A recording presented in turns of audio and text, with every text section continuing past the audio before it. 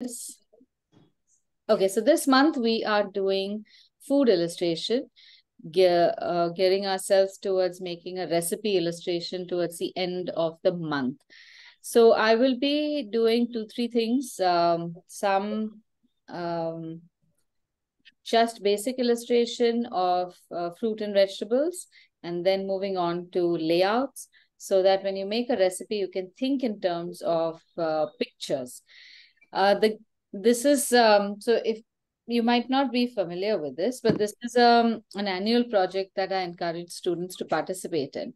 All you need to do is illustrate one of your own recipes. The condition is that you should be able to make what the recipe is about. So there's no point in pulling out a recipe from Tarla Dalal's book and writing it, because if you can't make it, then it's pointless. I try to encourage everyone to make their recipes personal. So you can write a story, or you can write something about it that reminds you of a time from when you had that food. That way it starts, the book starts becoming more unique and readable. Otherwise, it's just a bunch of recipes that have been drawn out. So I will share some more information with you as we go along. If you have any questions, please feel free to pose anything on the group. The group is very helpful. They have all participated. Many of them have participated in this before, so they will be able to guide you as well. So I've shared some images on the group. These are clusters of vegetables, which I'm going to help you illustrate. So very often when we are doing illustration of recipes, we put all the ingredients together, and we would then go about writing the recipe. When we're normally writing a recipe, it's fairly simple. You write the text, you write the name of the recipe, ingredients, method, any special processes, and that's about it. But when it comes to visualizing it in pictures, there's a ton of options that you can choose from. And it's up to you how unique you want to make it. So through this, I want to show you different ways in which you can illustrate food. Sometimes it is just the ingredients, sometimes it's the prep work, sometimes it's the finished product. So we'll get to what works best in what conditions to help you make the right decisions. So let me share the images with you, and I can speak about that a little bit also.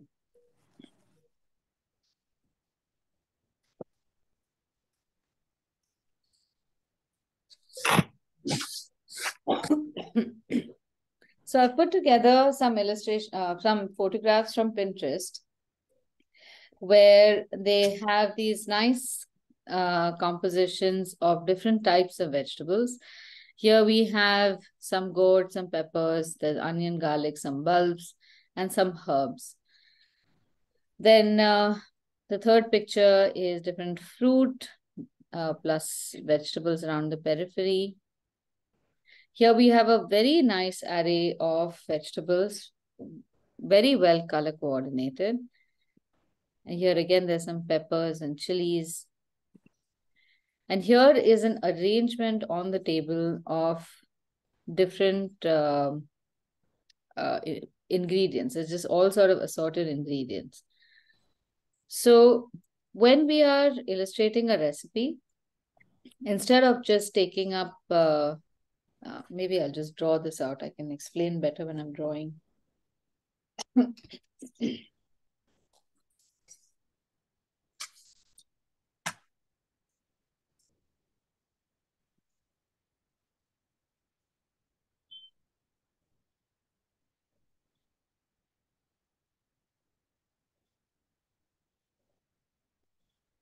So for a beginner, when you start off with a recipe illustration, excuse me, visualize on a page how you're going to write it. Mostly you would think of text, ingredients, and description, method, so on. So this is more or less a standard format. A few things might change according to the volume of your content. But how does one visualize this in the form of pictures? The most direct translation is pretty much in the order that you will write your recipe. You will make different types of foods, because this is how our mind thinks. You have 1, 2, 3, 4, 5, 6. You create that order, and then you would probably go ahead and write the text. Another way is you would write the ingredients, or sorry, draw the ingredients. And then you might also draw pictures of the processes. So you might wash your ingredients, put them in a pressure cooker, then saute them in a pan, add some oil perhaps, things like that. So you might use small symbols to also draw the method.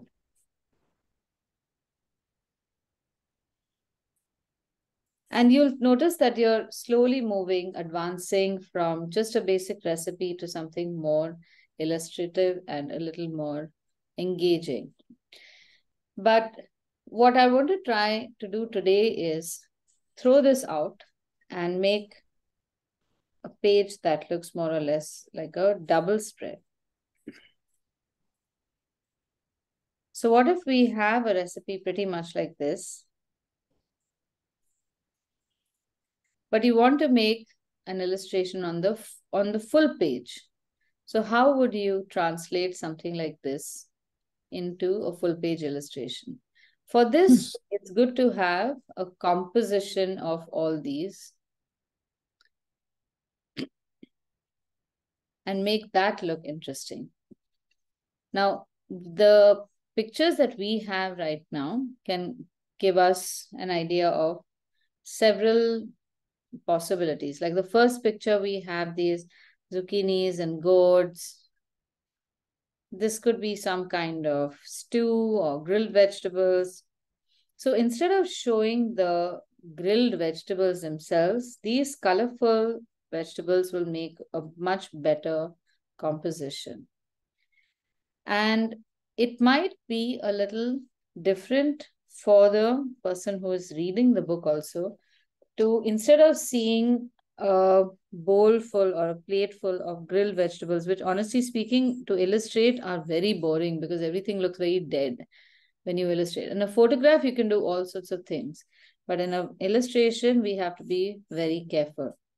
So between the two, this might look a little more vibrant and more attractive. So these are the pages that we are exploring today.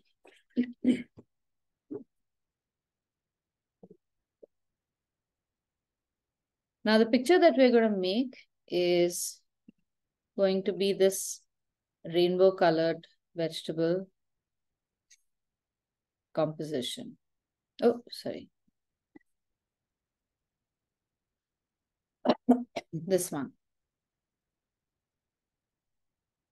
So the process is fairly simple. We are going to draw out these shapes and then put them all together in the composition the way we see it, and then start coloring them. Now, if you've not done this before, it might come across as very daunting. So I'm going to pick and choose a few ingredients that we are going to draw and paint in isolation. And then once you get a hang of it, it doesn't matter whether it's a pepper or whether it's a plum, you will be able to do exactly the same thing. Trace the shape and then draw it and paint it according to the light and shade, shadow, contrast, all of the same. Sorry, something stuck in my throat. So let's try drawing something very simple. There is a red pepper on top. Okay, so I'm going to advise Rohit and Shweta to keep the reference image in front of you. If you have another device, just keep it in front of you so you know what I'm pointing to while we're drawing it. Otherwise, you'd just be following me blindly and maybe some information may be lost there.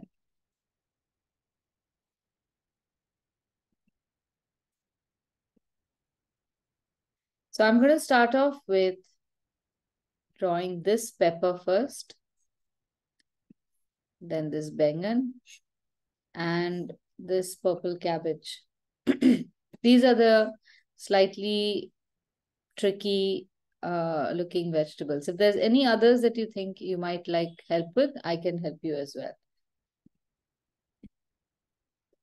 So before you attempt to make a whole composition, it's always a good idea to identify or isolate one of those components, try to draw it, paint it, understand color, composition, shadow, uh, contrast, highlights, all of that in one. And then the rest becomes easier to observe. Literally, it's about being able to see all those things in a picture. So here in this case, the red pepper that we are making, you always start off with a familiar, easy shape. So I'm going to be making a circle, not too large, just about the size of a rupee coin. And I'm going to be making it slightly darker so that it's visible to all of you, but you can make it much lighter. So this is our, more or less, our circle. And if you look at that pepper, it's got a shape like slightly rounded from the sides.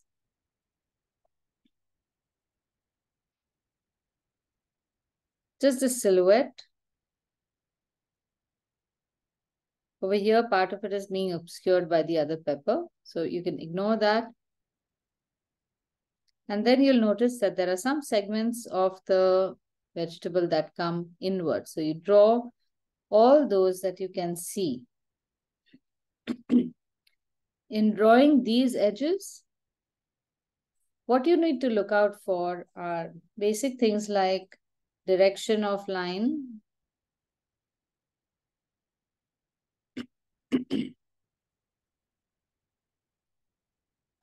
the length, curve,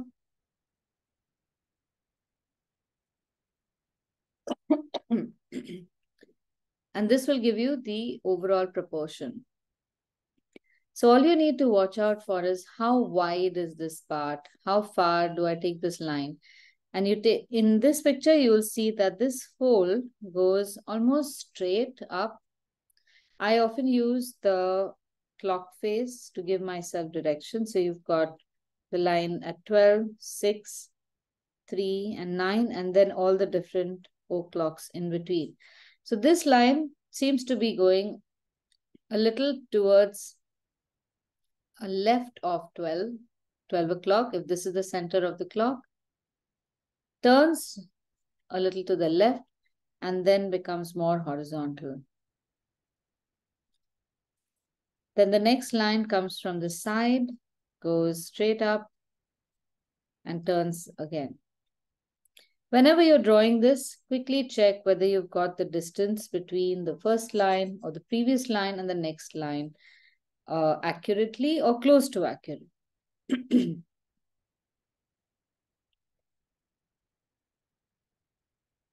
Drawing has nothing but trying to identify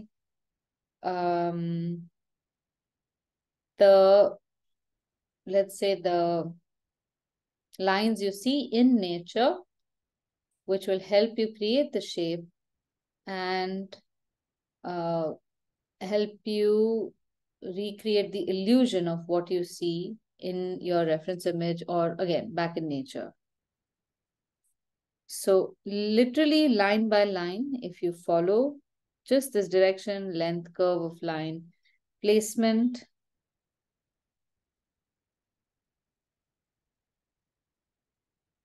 proportion,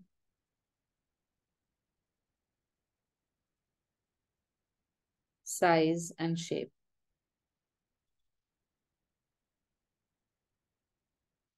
So these tips also help you verify whether or not you're drawing it correctly. Very often when you're drawing, you say, I see something, but I'm drawing something completely different. How can I check I am drawing exactly what I'm seeing? So you need to keep looking at the object that you're drawing for every line that you're making. even for something as ubiquitous as a pepper, you should be able to look up, draw a line, look up or look to the side to where your reference image is and draw the shape.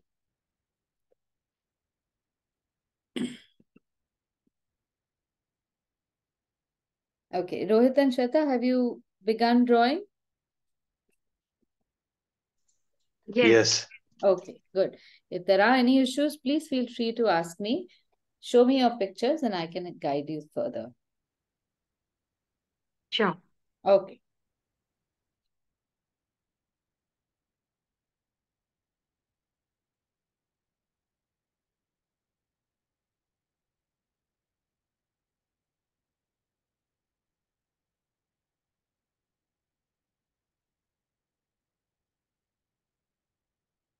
Now, once you're comfortable with the shape that you've made, identify the place where you see a highlight. Since this is a first draft or a rough image, we can have many of our pencil lines visible.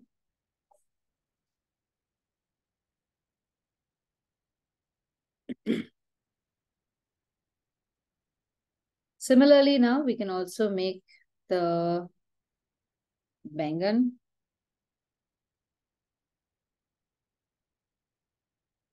For something like bangan, banana, the gourds that you see, if you're not sure about this shape, um, don't make the shape in one shot like you would make a balloon or something. There are often cues on the parallel edges. So here the line is not parallel, it's a little closer to the first line, but then it bends and becomes a little wider. But essentially, even if you draw two parallel lines in a curve, join one end with a curved shape like so, and at the other end, make this whatever what would this be called, like the cap. That's good enough. And now because I have space over here, I'm also going to make that purple cabbage. I don't see the right side end, so I'm just going to imagine it. It's just a very amorphous shape coming down into the stalk, and then that stalk itself further creating this, again, continuing the amorphous shape. And now in this case, I just need to draw the stalk. So first I will draw a triangular shape at the base, like a regular straight line triangle. And then from there, I will just draw a few white lines to indicate the stalk and the base of certain leaves. Here, it's important to imitate the shapes that we see in their as accurate as you can get.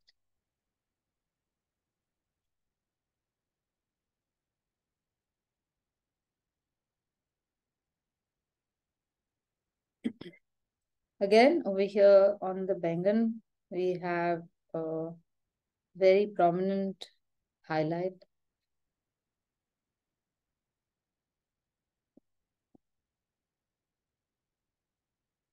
Okay, is everyone comfortable drawing these?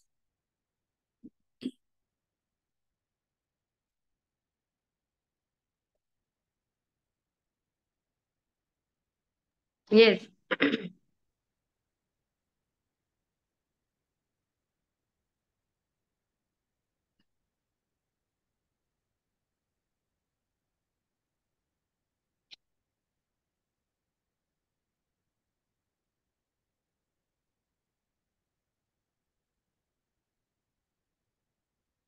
Okay, shall we start painting?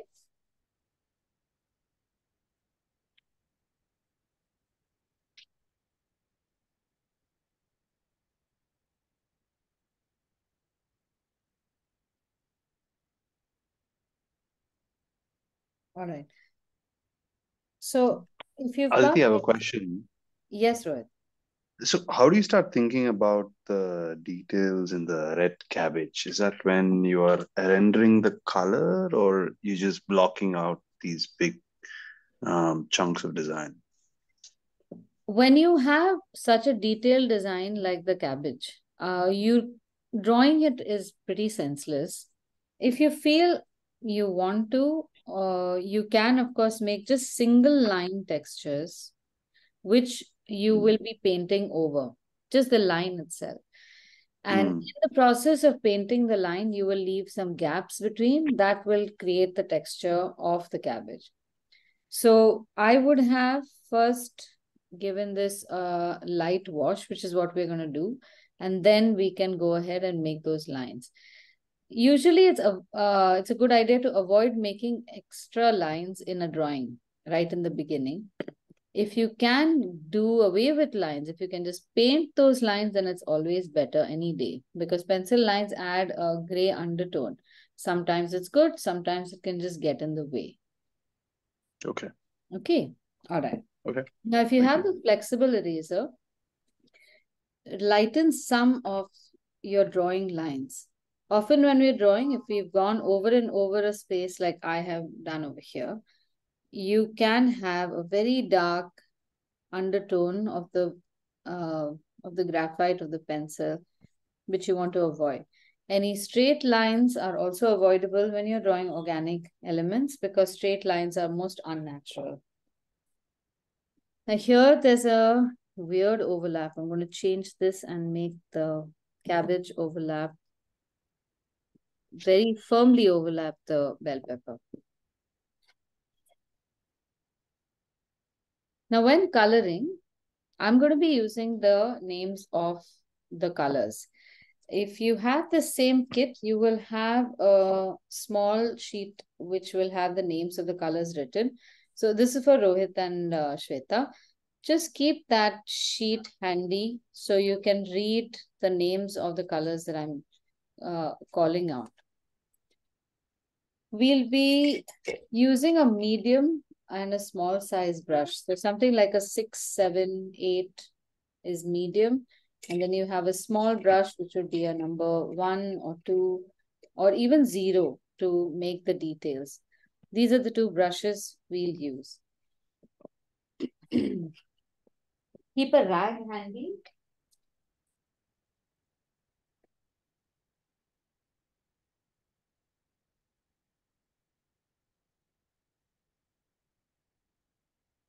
So often we will be using the rag to change or reduce the amount of medium or sometimes water that we have in our brush. It's not always used to wipe your brush, but also to control the medium.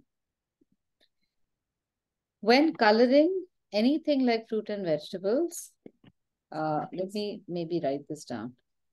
Think in terms of layers.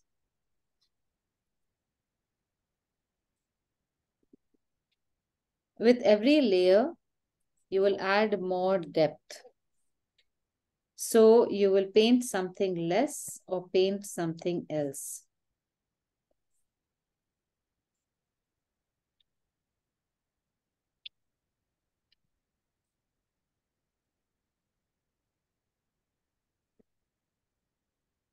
We will first lay down the base tones and then go to details.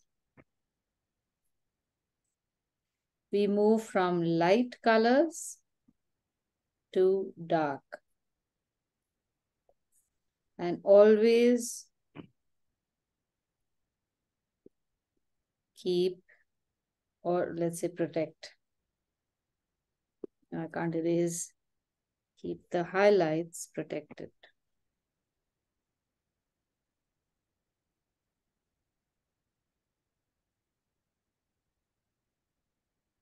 In watercolor painting, highlights are like babies.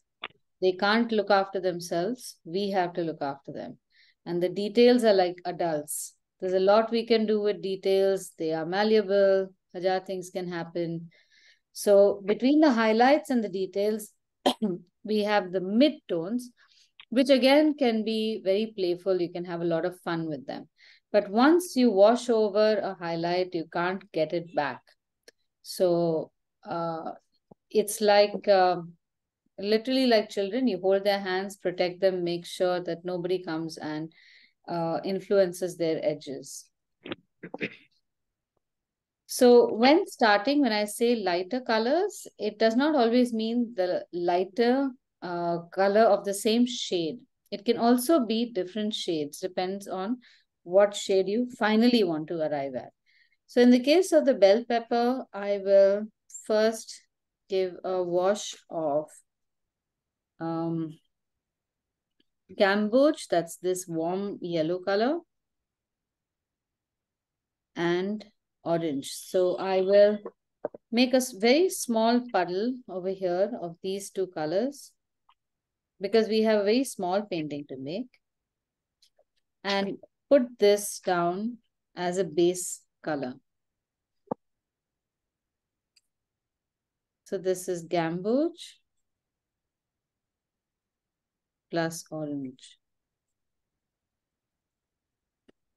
Now when applying paint with a brush also, try to press the brush down. Painting is very different from drawing or coloring with color pencils or crayons. We tend to often use just the tip for painting, but a paintbrush is very dynamic. So you can do something like this. You can splay the edges and make your paint spread out very beautifully. So don't be afraid of your brush.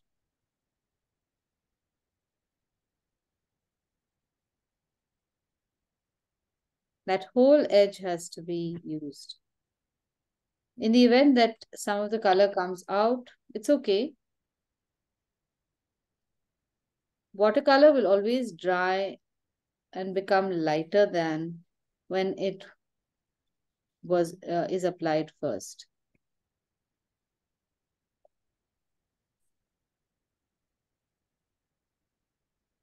So this gives us a nice warm base coat to start work with.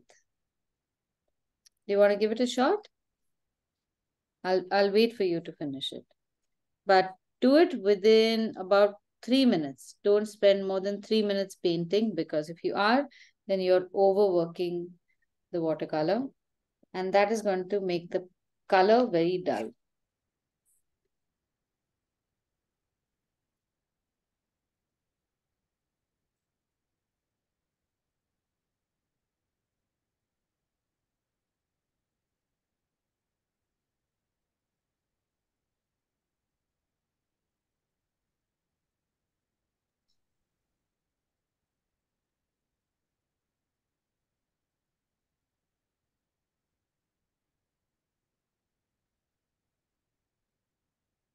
Now, often when we are painting something like that, we also do a wet on wet. So the second layer, I'm going to demonstrate a wet on wet technique. Now I'm going to add scarlet to the same mixture. So a little bit of orange. We can forego the gamboge. And I'm going to make a mixture aside of scarlet, a little bit of crimson. That's this one. And a little bit of burnt umber.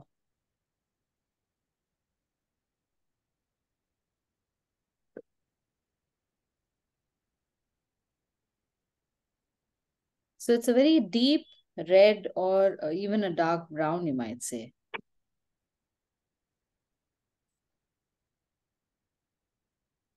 Now, when making a wet on wet, you should have all colors that are going to go with each other ready.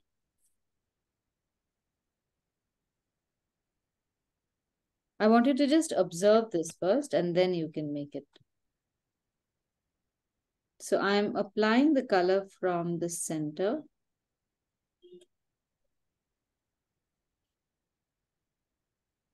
And I could also leave another highlight over here.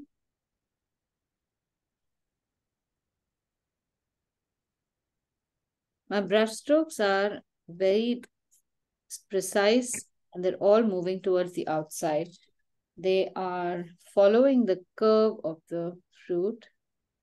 And as I come towards the end, I will now insert, without washing the brush, I'm going to insert the darker shade in vertical strokes so that I get a deep shadow at the bottom.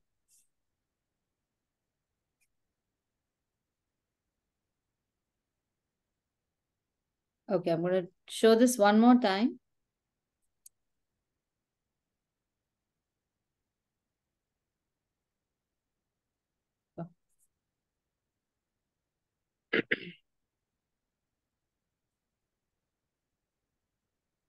Here there's nothing happening. So I will just mark the edges of the highlight. And then as I pull this down,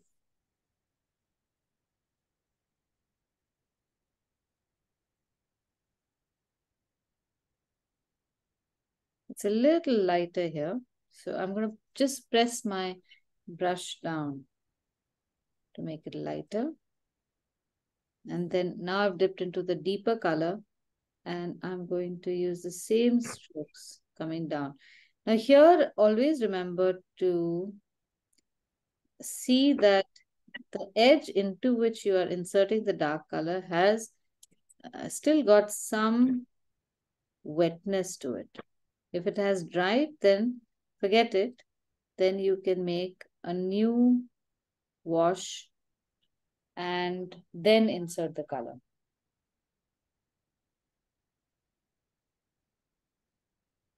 Aditi, can you tell me the color combinations that you use for this one? The Yes. red one? Yes. So this is orange and scarlet.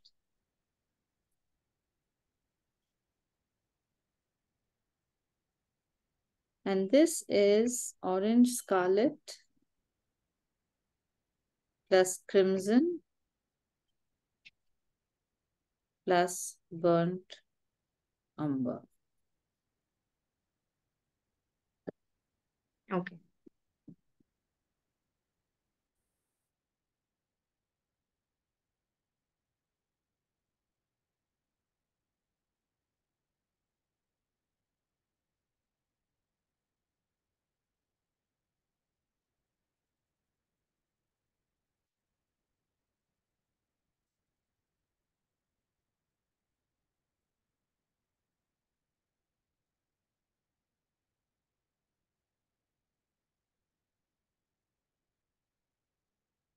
What we're doing over here can be called color blending.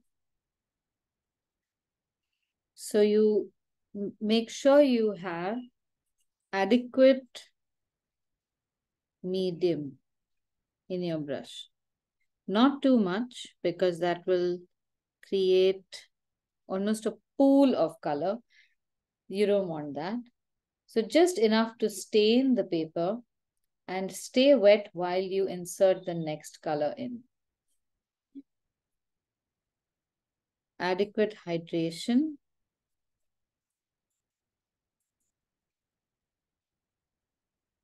So that again means not too much water. Keep colors ready.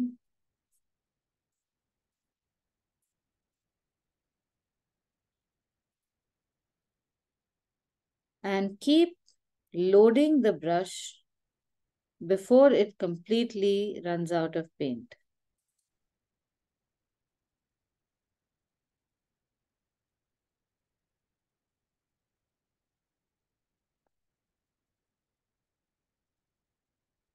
Right now, if your colors from the first segment to the last segment look slightly different, don't fret about that too much.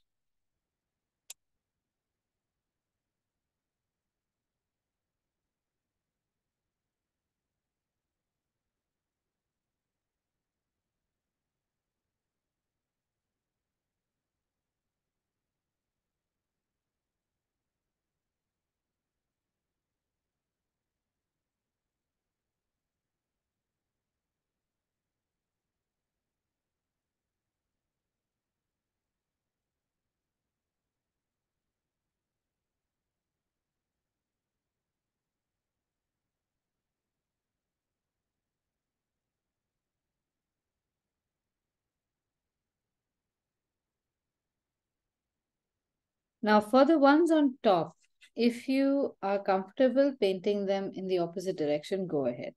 But don't even think twice about turning your book around so that you get the right angle to move your brush. That's more important.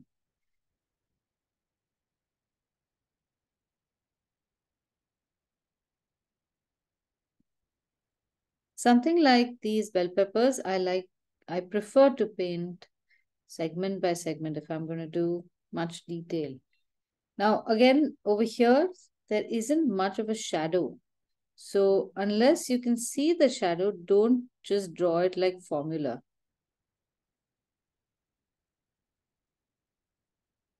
The shadows in burnt sienna are only towards the bottom, more prominently so. There are some shadows in the ridges in between. We'll come to that when we make the detail.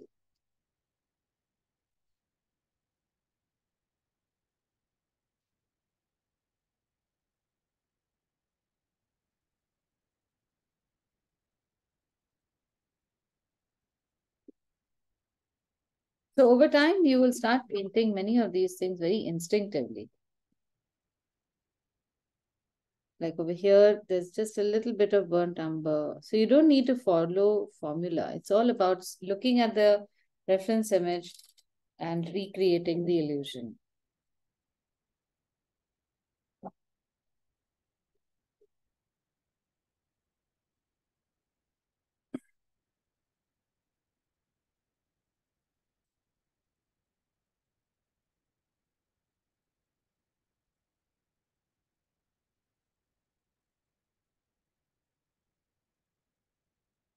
Now, before we go further, with a very small brush, like a 0 number or 1 number brush, try this. Some of the edges need to be softened. So all you do is hydrate your brush, very little water in it, and just go along the edges. Don't put too much water there because otherwise that will dislodge all the paint. So just go along the edges quickly and soften them. And you don't even have to go through all, just a few places. And do this before we paint the stock.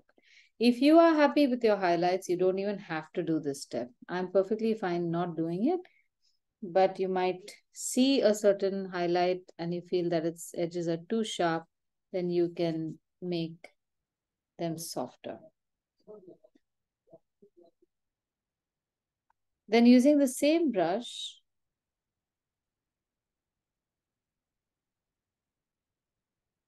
we'll recreate the color of the stalk. Can I move on? Is everyone with me or would you like me to wait? Okay, no protest, so I shall move on. Always here also give a base coat. The edges of, the highlights on the stalk are not as shiny, but here, I'll tell you the color that I'm using. This is sap green, gamboge, and yellow ochre. Sap green plus gamboge plus yellow ochre. So part of it has a darker green. I think that dark green we can add some cobalt blue. And look at the quantity that I have made. It's just so much. This is the lighter color. This is the darker color. I'm using a very small brush to, again, color blend my way. Usually from light to dark, that works the best. But in some cases, you can also work dark to light. Just make sure that when you are blending, the edges that you are blending are hydrated.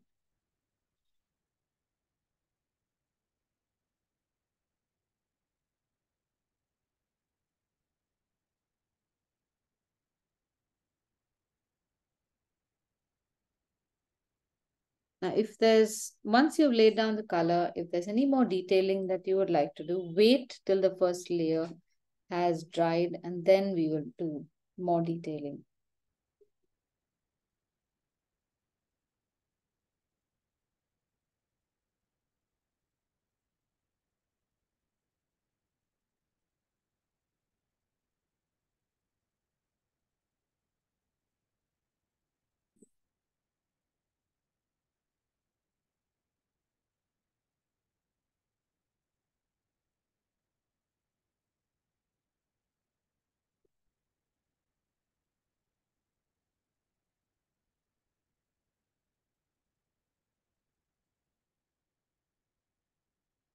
Now the stalk has dried and there's just a few textural lines there. I'm making them along the edge of the main stalk. Now here again, if you're comfortable with making these lines, it's good. Otherwise, you can just make a few marks along the edges as you see in the reference image. Avoid making anything imaginary. Don't assume anything. Always look at the reference image for cues.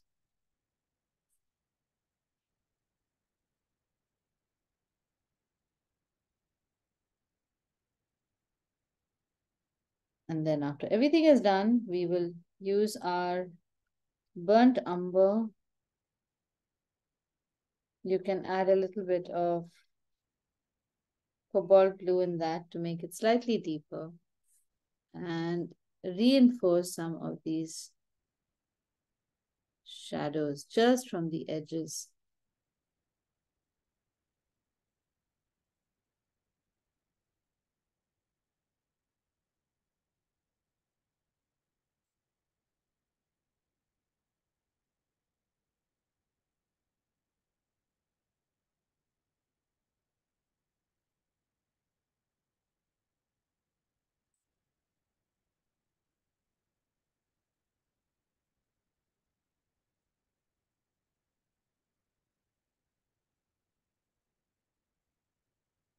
Now, the way we have painted this has been very specific. I've tried to make it as step by step for you as possible.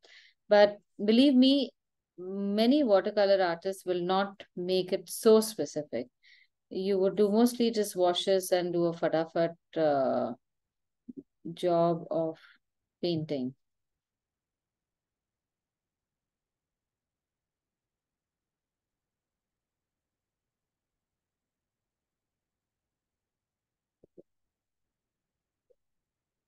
I'm just stepping away for a minute. Just give me a second, please.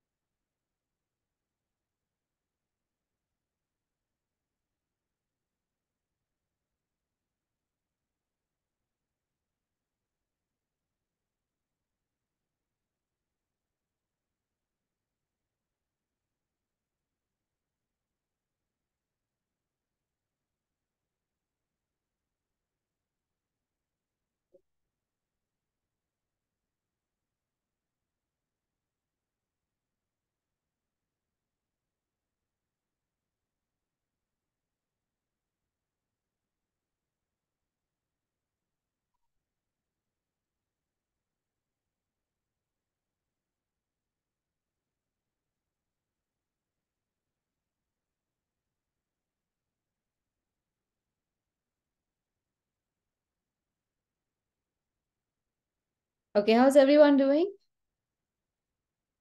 Are you happy with your bell peppers? No, No. Okay. it's Can I like I have a look, mashed it please? up. No, no, let me have a look. It could be just a consistency issue. Yeah. Oh, very nice, Elaine. Are you happy with it? Okay, good. Uh, I try to salvage mine. Okay. One second. Let me just pin your image so I can take a closer look. Okay, so you're on the right track. A few contrasts are missing, and the ones that are there are too stark. That's all.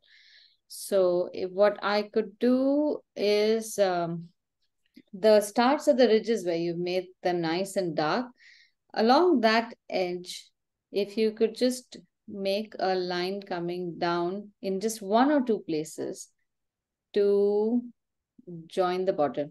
Actually, Rohit, could you share this picture on the group because I'm talking only in space. I'd like to show Yeah. this to you.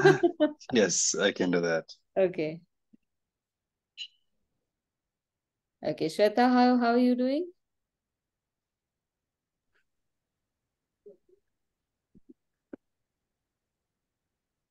Aha, nice. Are you happy with it? Not really, but yeah, for the first time maybe. It's pretty good. You've got a good highlight. You've got shadows at the opposite side of the highlight. That's a great start. Yeah, Good. thank you. Okay. All right. Let me see. Have you sent it, Rohit? It's coming up. Oh,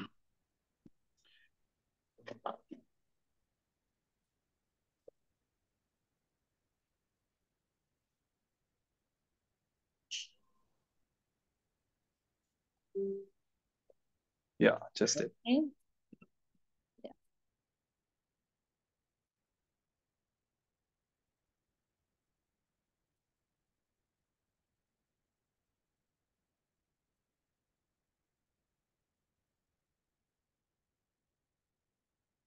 Right. So you've got the structure. Sorry.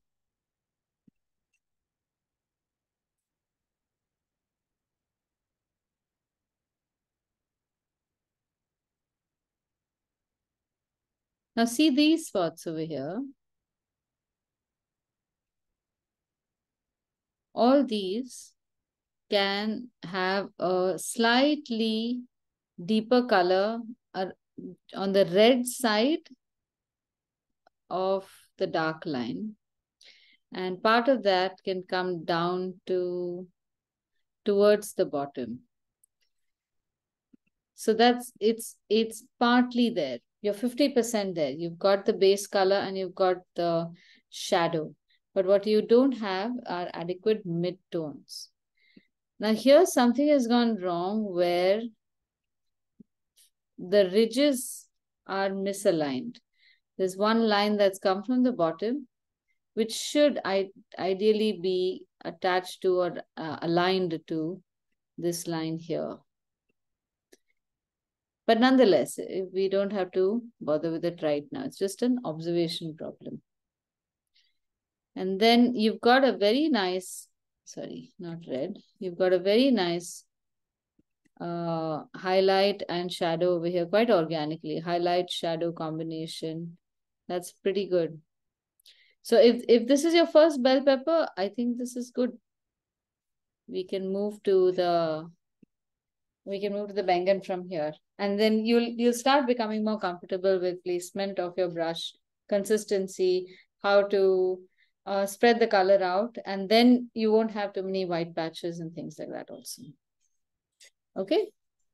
Thank you. All right. Okay, let's move on to the Bengan. The Bengan and the red cabbage have the same color. So it's going to become easier for us.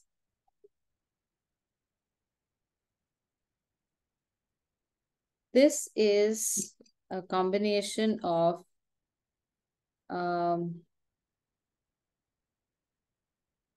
ultramarine blue, that's the one in the center,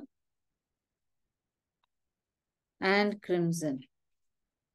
These two colors give us a fabulous array of purple, mauve, violet, depending upon the combination in which we blend them.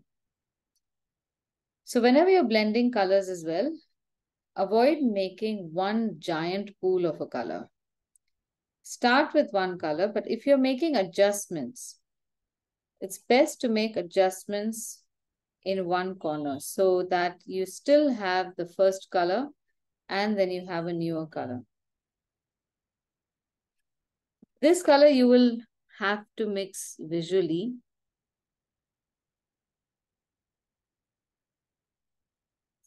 The color is a little, it's like a deep purple color.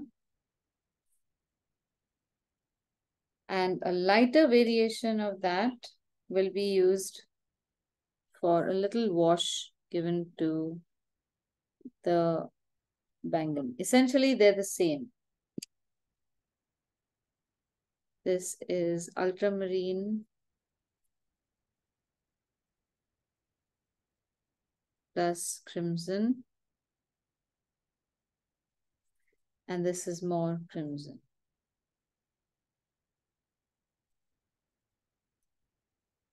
So since we have to wait till the wash dries, just take a little bit of that reddish color.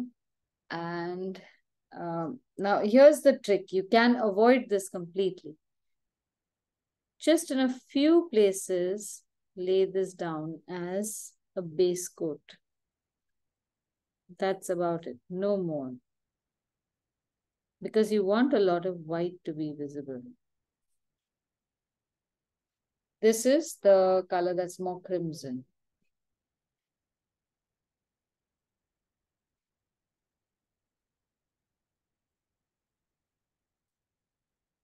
And for the bangan, we can give it a base coat of the slightly bluer color. Just spread out your brush bristles.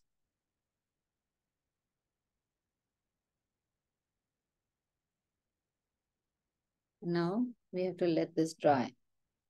As you can see, in some places my color has become a little denser. In some other places it is lighter. Don't fiddle with this and definitely don't try to equalize it. It will be equalized in the next layer. In terms of hierarchy of thicknesses, a wash is always pretty watery. And a detailed color is always very thin. And then in between, you can have any number of consistencies.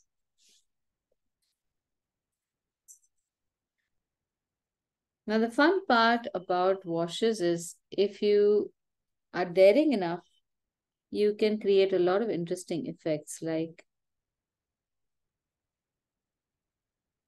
some places like these, where if you add the color when the color is wet, you create a nice blend. I'm getting an unnecessary highlight over here. So going by that rule of paint something else or paint something less, I'm going to leave that highlight to my advantage.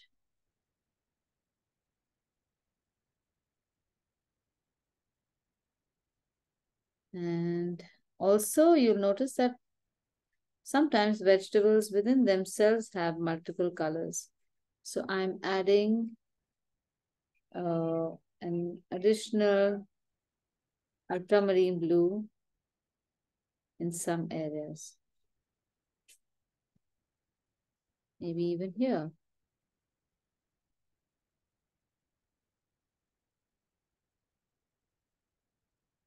But if you're going to drop any color in a wet on wet situation, it has to be quick, brief, and over before you know it.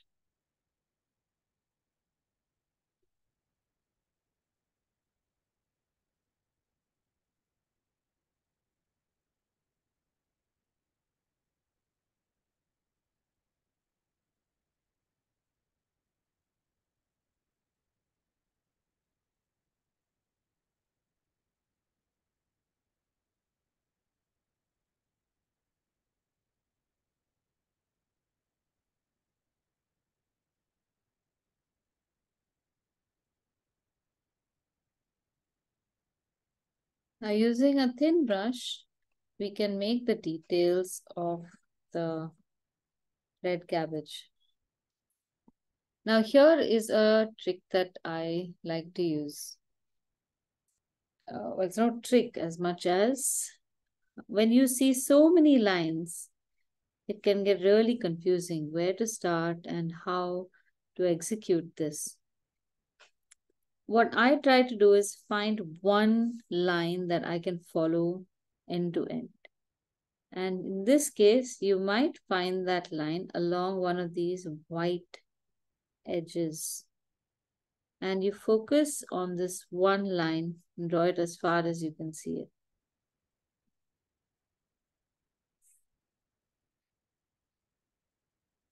Again, turn the book around if you feel you can't reach.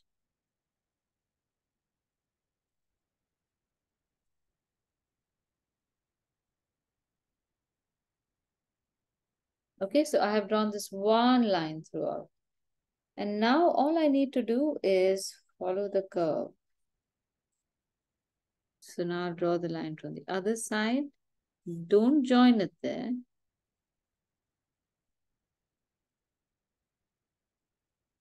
Just follow the first curve that I have made. Now this can be a tedious process, but believe me, it is so totally worth it.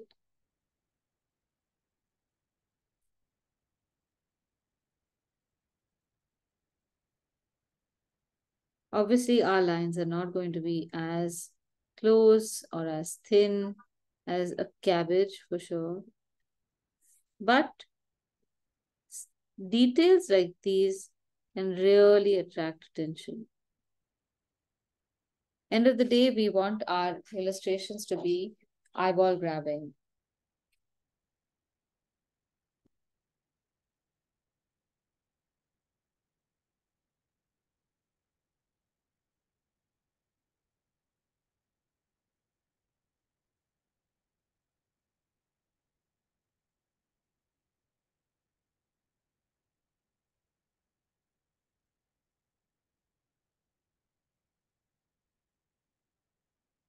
We can also have some unconnected lines in the middle like these just to add to the texture. They don't all have to go all the way.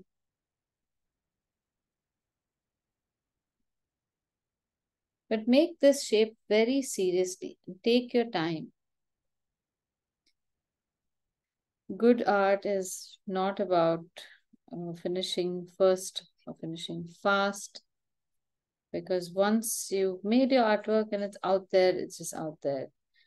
And more often than not, you will not be there to defend yourself to say, look, I didn't have time. Oh, this is my first picture. Oh, I had no idea. Or I had something else to do. Every artwork needs to be taken or executed, assuming that this is going to be seen by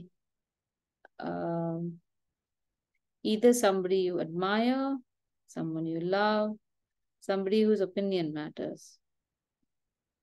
And then in that case, what would you present to them that you would be proud of? So take your time.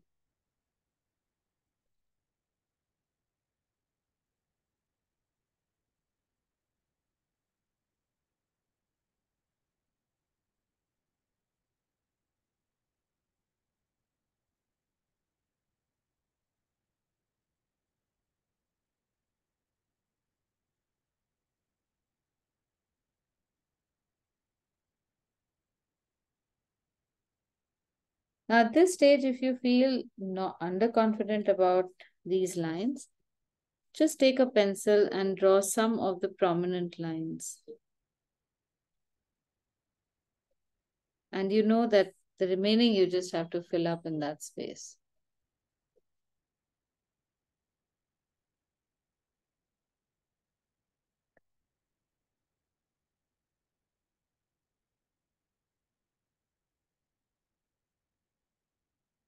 Now, somewhere over here, you have A slightly larger leaf also available.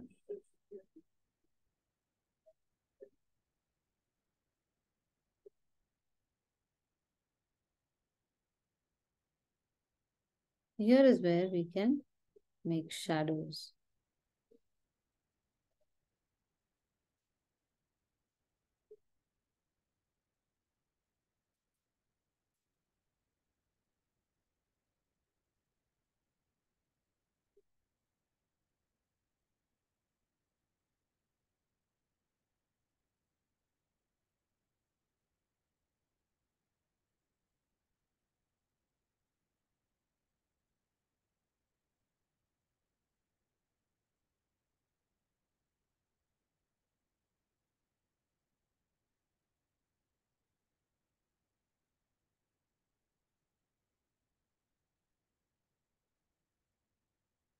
And the stalk of the bangan also pretty much the same way. Over here, that stalk is looking really black. And black in a painting does not look very attractive, especially when you have fruit and vegetables to paint.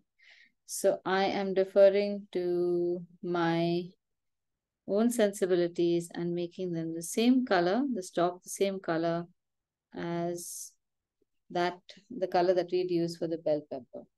So it will maintain a nice lightness, colorfulness to the composition. If we make it black, it will not look natural and it will attract far too much attention when we don't need it.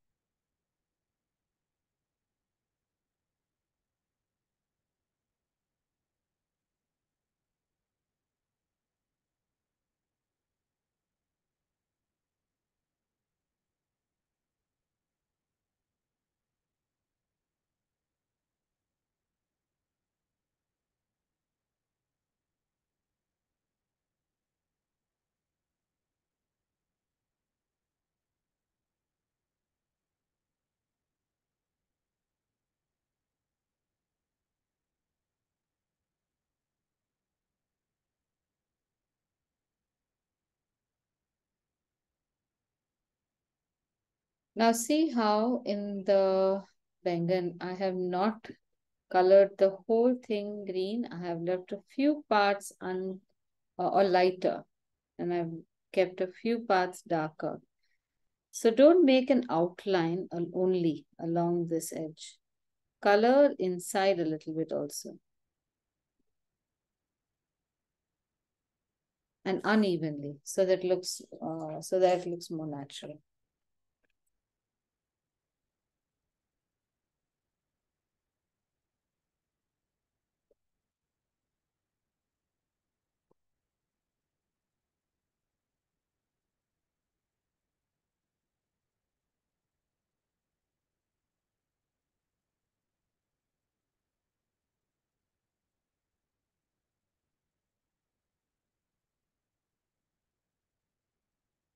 So how comfortable are you painting the second lot of vegetables?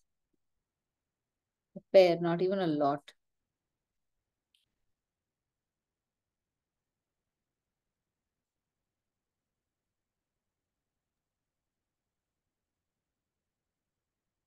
Let's see, Shweta's. Nice, very good. Super, let it be. Very good. Thank you. Okay, anyone else?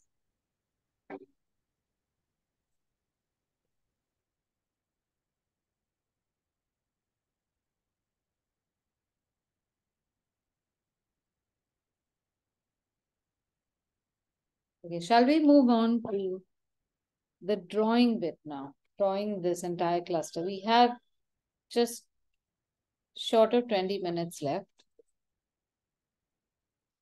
So I want to tackle the drawing bit. The painting, I think all of you should be able to do it. It's pretty much the same thing. Layers, light to dark, a little bit of detailing towards the end, maintain highlights, keep them protected, and you should be able to paint everything that you see. Now the beetroot is looking that horrible gray color because it's probably either freshly uprooted or it has dried. I don't know, one of the two. But we can always paint the beetroot much deeper and no one's the wiser. But it makes your picture look very attractive. So when we are illustrating a complex group like this, it's all about understanding distribution of space. Space is distributed by categorizing objects and then distributing the objects evenly so that they occupy an even amount of space, leaving very little negative space to be negotiated. So let me demonstrate what I'm trying to say here.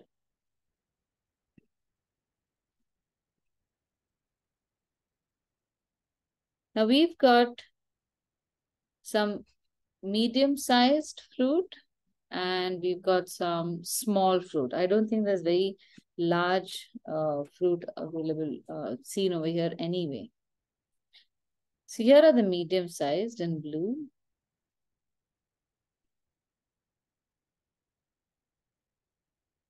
3, 4, 5, 6, and maybe the penguin, 7.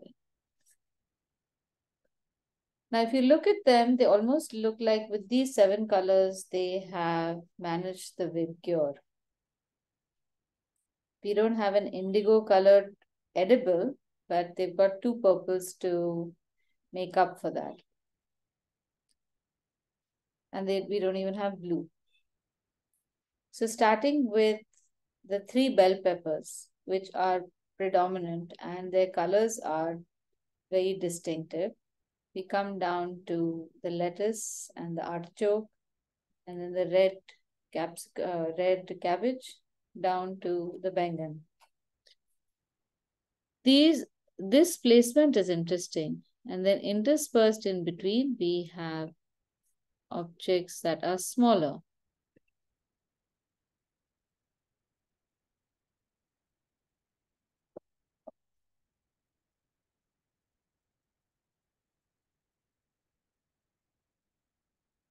So you have, oh, you don't see this, sorry, let me use white. So you have this half-cut orange, lemon, avocado, apple, and spring onion. We could also count the beetroot in that. That's maybe about it. So as you can see, the purple from the bottom has also come on the top, almost to indicate as if beyond the red, there is more purple. Then you have orange, yellow, pretty much next to other orange, yellow elements. You have this lovely green apple as a transition color between the green bell pepper and the artichoke. Likewise, the avocado. And same here with the spring onion. And then we have an assortment of smaller elements, which are more numerous, which is often the case. You have a clump of radishes here. You have a clump of carrots. You have a clump of peas. You have a clump of blueberries, a large sprig of coriander, and these root greens. So the smallest elements are always numerous and they occupy a large space because they want to fill up the space. And everything else is slightly smaller and smaller. I'm going to share this image so that you get, at least once you see the image, you'll remember it. So when we are bringing this down, blocking it on a paper, you can look for cues that are pretty much the same. Our natural instinct, again, is to go from top to bottom. So you'll start off with maybe the beetroot here, and then you'll draw the bell pepper, and then draw little elements as you go along. That is perfectly fine. That can work as well. But a quicker method is to maybe draw the bigger sections first. So I would draw the area covered by the red bell pepper, orange bell pepper, but I'm also going to give it some shape. This is slightly rectangular shape. Then I think this is a zucchini, then another pepper. So can you see how I'm building steps as I go along? Then I have this apple, avocado, artichoke, red bell pepper, green salad, green onion, and bengal. Then when we come over here, we have lemon. We have this peas, blueberries to use up some space, lemon, orange over here, carrots. These are not coriander, these are carrot greens. Sorry, I just misunderstood. Then you have radishes, 1, 2, 3. And you have beetroot.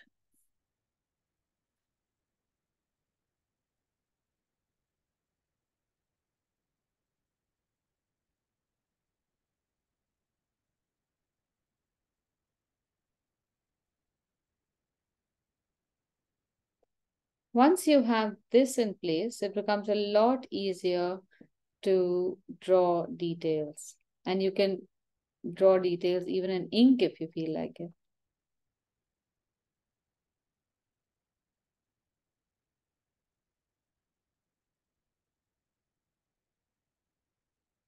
When you're drawing all these clumps, all the composition, don't pay too much heed to the opacity of objects. Draw lines through and through.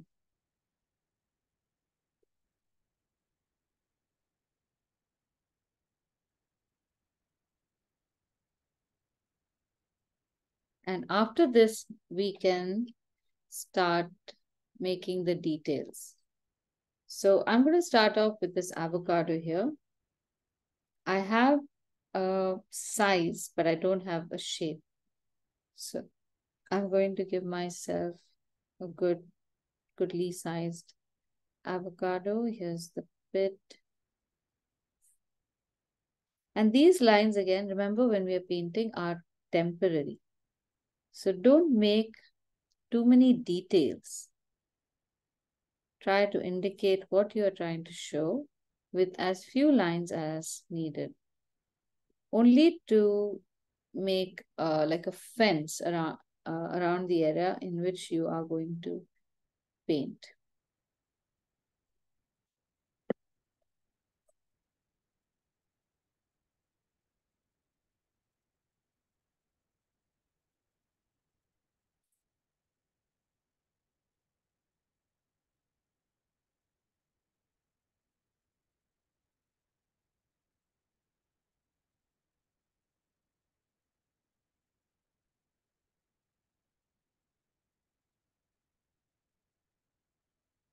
Now here I have a bell pepper coming.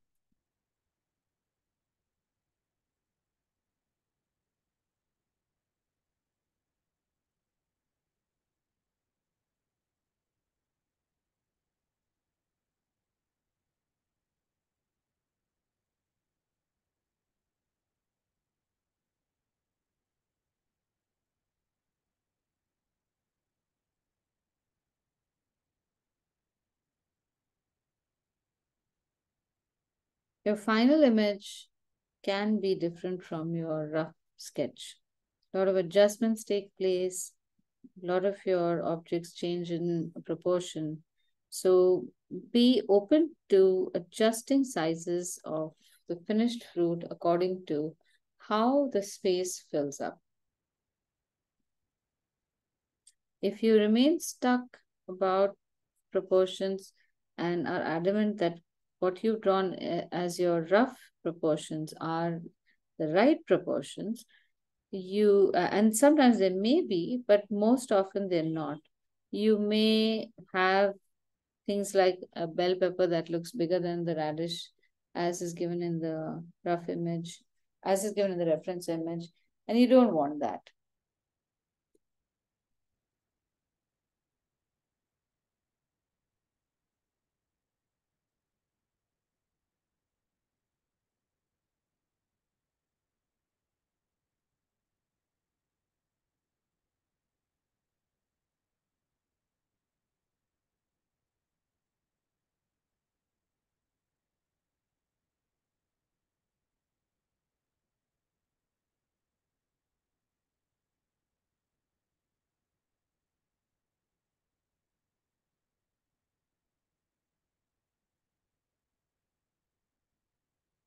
Once you have finalized your line, then you can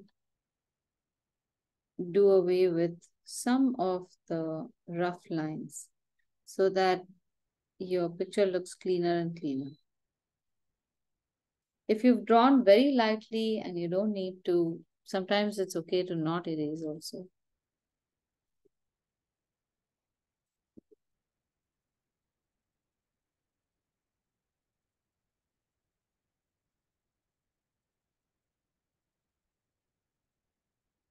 Now here my apple has become slightly smaller so that it's not overlapping the zucchini.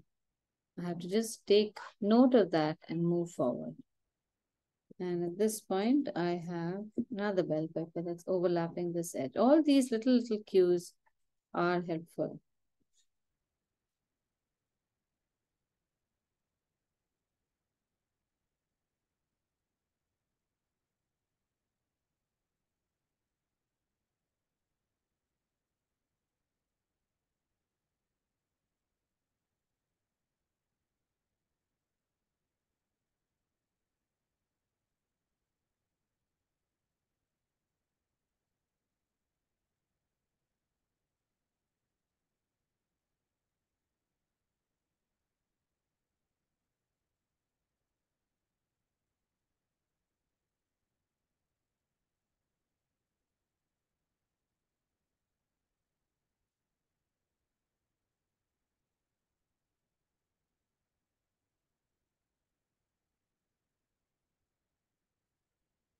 When you come to the textured artichoke, it can be a little overwhelming because you only land up seeing the detail of the texture. So if you have done a little bit of, say, doodle textures or just some kind of design or pattern work, this should be fairly easy. Start from what looks like the bottom or base, and you'll notice that in case of fruits and vegetables like these, like even pineapples for that matter, if you get the base, which is somewhere over here, slightly bigger, everything else is just nestled in this. So the next shape is somewhere here. The one next to that is somewhere here. And so on and so forth. Even sitafal, custard apple will look like that. And little by little, your texture will just get built up.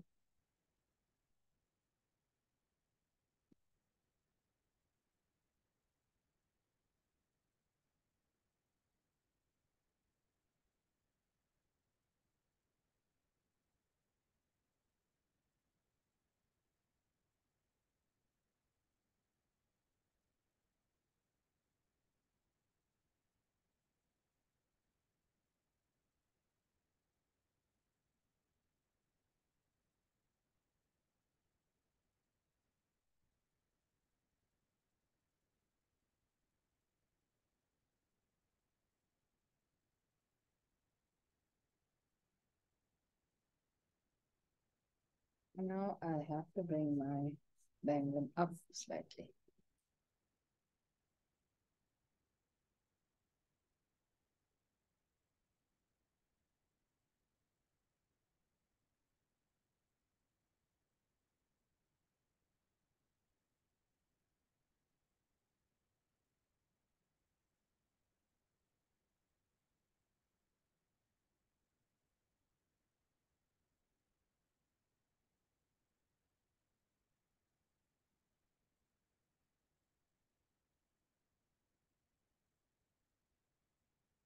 Okay, how's everyone doing?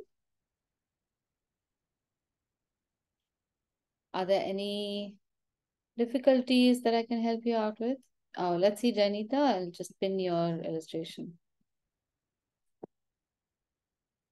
Nice. Are you comfortable making this? Some places I can't see. It's very light, which is also a good thing.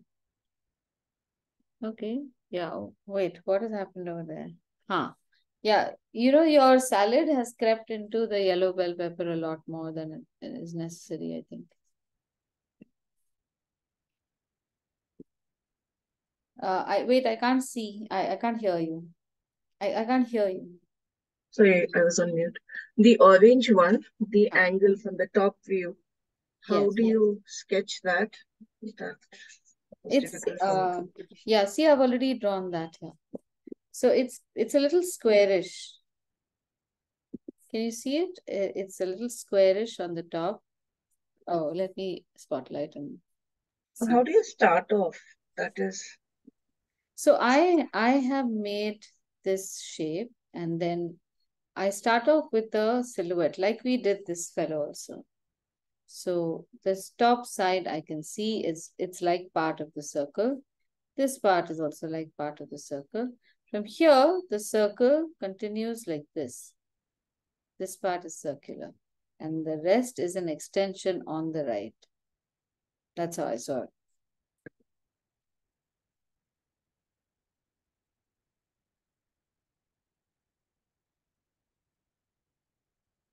So do you think all of you would like to, wait one minute, Jenny, let me see this. I haven't seen yours. Nice. I think it's looking good. Yeah, Elaine, let me see yours. Okay, very nice.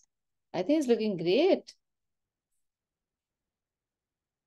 Thanks. In the beginning, when I started drawing, now I didn't realize you were drawing on the side of the page. I always draw on the other side. So I had done this, but it's very small. I think I should have done the whole thing bigger. When Yeah. I started painting, I realized it was something else you were painting. So then I started that. Oh, okay. I thought you were doing that. Didn't look up. So it's Okay, very okay. tiny. Should I redo Fine. the whole thing or Do do it it, on another paint it, page? yeah. So it'll be a Yeah. small miniature size Smaller. cluster, yeah. Oh. Okay, so during the week now, do you want to try painting the fruit or the vegetables like we have painted, like I've shown you in detail how to paint the other fruit? I've tried to take a sample of the different vegetables with different characteristics, like both the bangan and the bell pepper have got a deep color and a shiny skin, so you have a very sharp highlight, but the cabbage doesn't. I think you should be able to paint almost everything, maybe except the lettuce and the artichoke, and I can show you that. But the rest should be easy. So even the artichoke, let me show you one segment, and that will then clear up all doubts.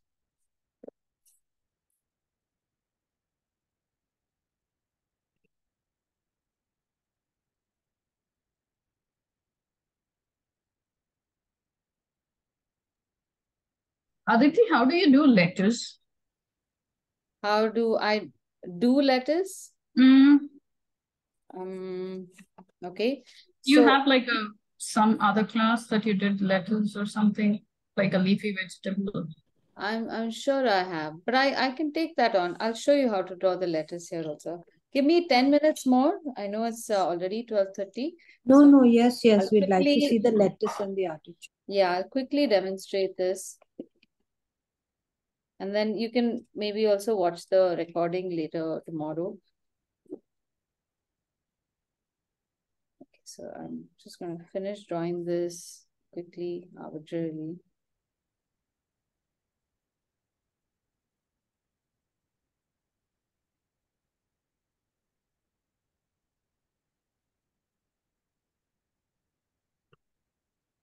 The most important thing over here is usually color matching.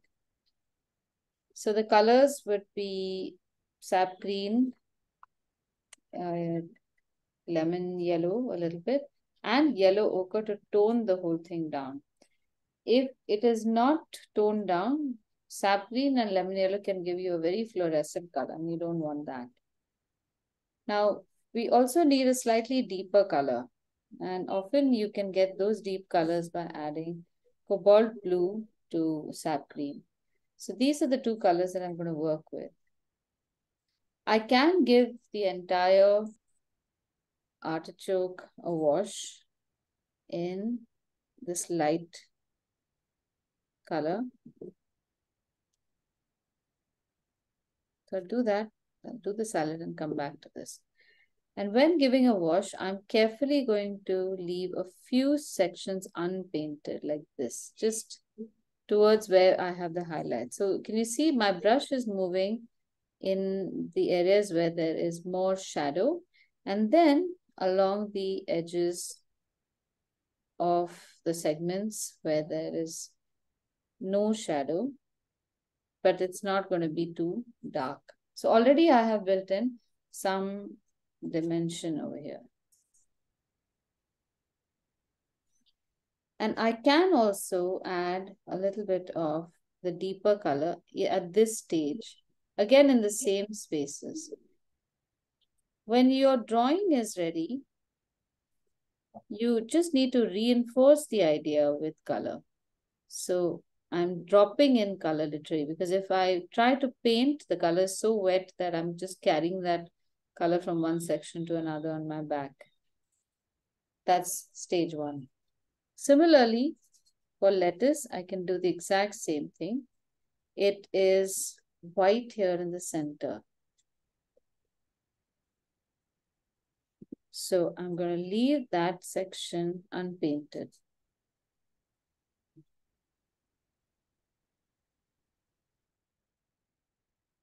And in fact, you can also take away a little bit of the color and paint along these sections. Now, every time I paint something like that, I paint with my brush almost floating on top. I don't paint it flat, because then I get very uneven shapes,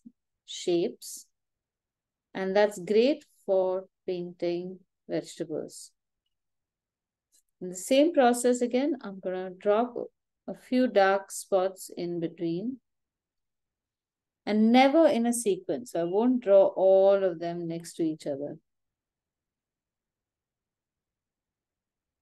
because you want to keep it organic. Once this stage is done, you can take a thinner brush, a darker, deeper, thicker color, and go around the edges. You can go do the same process again. Like take from the middle of the segment, I'm going to take a little deep color and then add a little dark color along the edge to it.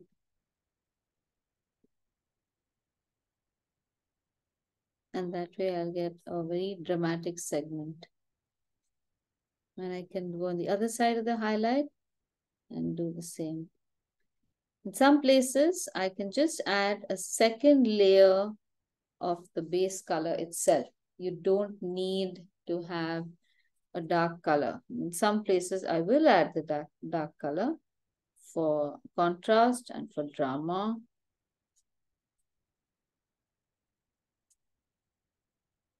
But you will always get your cues from the reference image.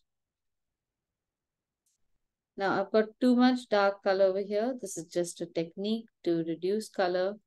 I've washed and wiped my brush, and I'm using that damp brush to spread the shade into its place.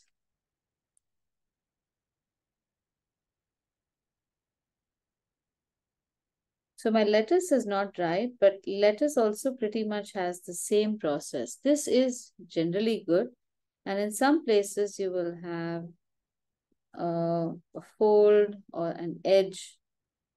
So you just deepen and darken some of those edges, and you should get adequate contrast for it to look like lettuce.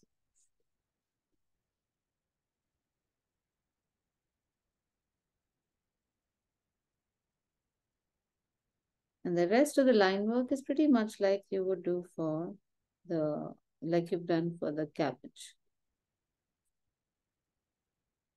So I would say I'm at 50% of the lettuce. Beyond this is all only going to be detailing in slightly deeper and deeper colors. So deep color here, deep color here, shadow in the right place, of the right shape, and this will start looking like lettuce. Now in isolation, this may not look like a lettuce, especially now because it's halfway there. But when all the fruit sorry, I keep calling it fruit, all the vegetables are done, in that context, this will definitely look like lettuce. Does that help you, Sushmi? Definitely, Yeah, Aditi. that's Thank you. very helpful. Yeah, Okay. that is. Okay, so give it a shot. If you feel you have any problems, I would recommend just write down what your problem is right then and there on the back of the page, because you might forget what the exact problem was.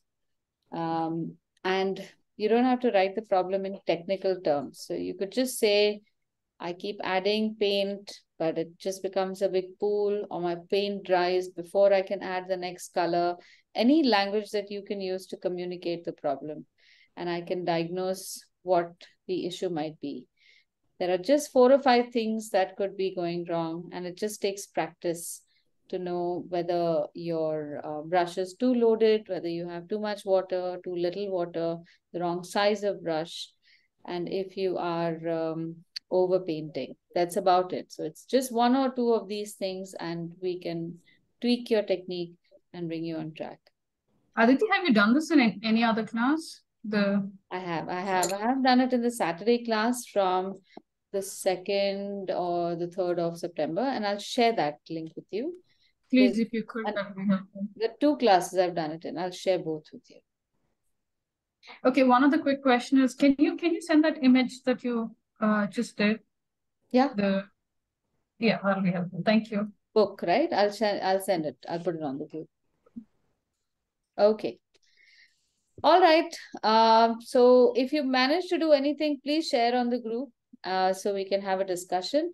Next week, I'm going to be doing another kind of collage, but the style of painting is a little more casual.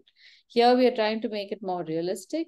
There, we're going to try to make it quicker and more impressive. So next week should be a little easier. If you can get some color pencils, like the Camlin or Camel color pencils, just 12 color, it's not very expensive, that will help. If you have micron pens, this is in the list of materials. I don't know, Rohit and Shweta, if I've sent you this. You can just get a number 2 and number 5 micron tip pen. That should be fine. Okay. Okay, so I'll see you next week then. Bye, everyone. Thank you. Thank you. Thank you. Thank Bye, you. Aditi. Bye-bye. Bye. Bye.